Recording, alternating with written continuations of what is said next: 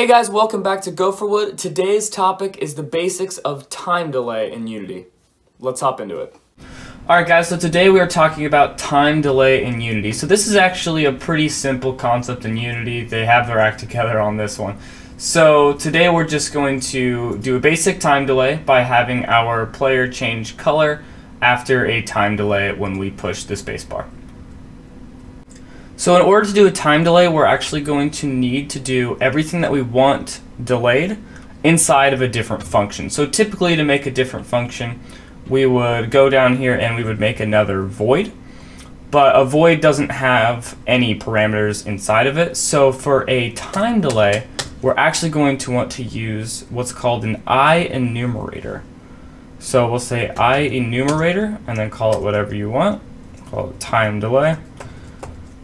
And then put parentheses and brackets.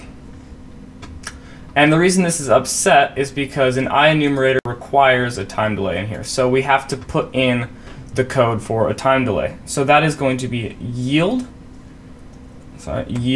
return new wait for seconds.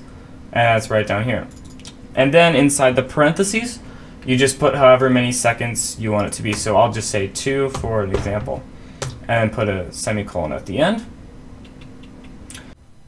Alright, so then under this line of code here, we're going to want to put down whatever we want to be executed after the time delay. So in this case, we'll just say transform.getComponent. So this is accessing a component of the object that this script is attached to. So we're going to go ahead and attach this script to our player. So transform.getComponent, we'll say renderer, and then parentheses dot material dot color is equal to color, and we'll just say color dot red. So then after our 2 seconds, when we run this, it is going to change our player's color to red. Also, one more thing to mention, the reason why this is still red is because I titled this with the same title as I titled my script.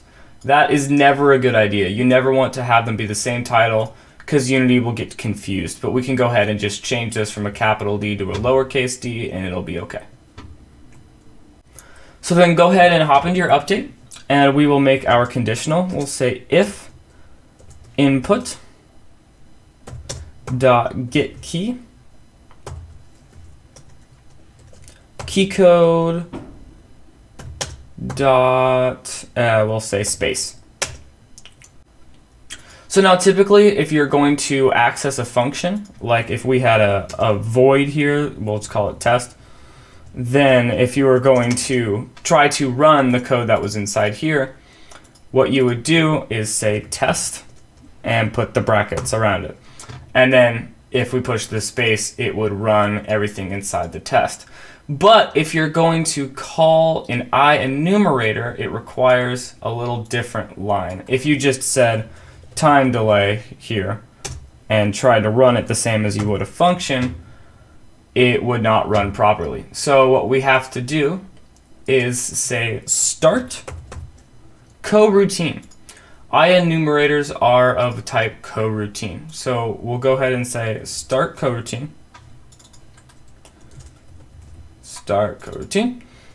And inside the brackets, then we will say time delay with the lowercase d.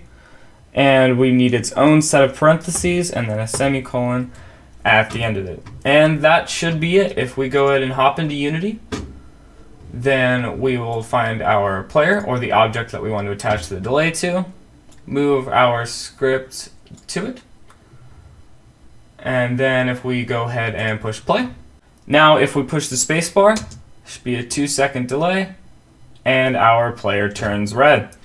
So that's just the basics of time delay in Unity. I hope this helped you guys, and I'll be making another video shortly. See you guys next time.